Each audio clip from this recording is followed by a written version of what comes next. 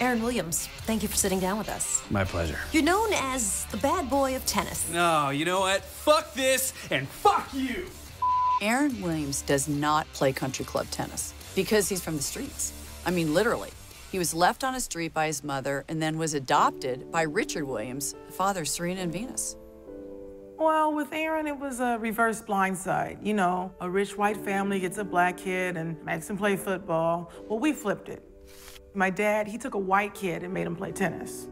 Like his sisters, Aaron quickly rose to the top of the game, but the #1 ranking eluded him.